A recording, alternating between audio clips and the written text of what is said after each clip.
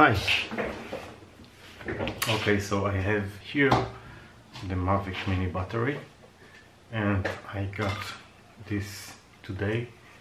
This is YX charger, battery charger, standalone battery charger. What is special about this is that it supports high current. We will test it, and it is standalone, so you don't need the Mavic itself in order to charge it.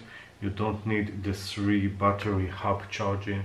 You can just use it as is and you are good to go, especially if you are out of home and you need to charge battery, the second battery, while you're using your Mavic Mini. Okay, so what is written? It's written 8.4 volts and also 1.6 amp,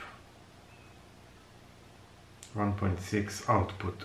Let's check if it can get the current that is written. So very simple, just need to plug. You have the battery connection here, you can see it on the camera here, and then the Mavic Mini charger.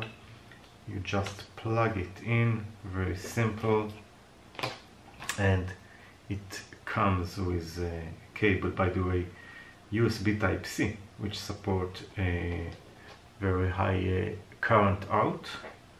So we will now connect it, and I will use my USB current meter in order to see what is the current that it is working with.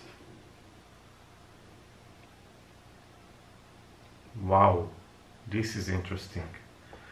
I will do a zoom so you will see the numbers. Okay, so basically they're saying 1.6 amp, but it getting out 2.6 amp. I'm using a Anker battery which has high current out, and it really supports this current. Wow, this is interesting.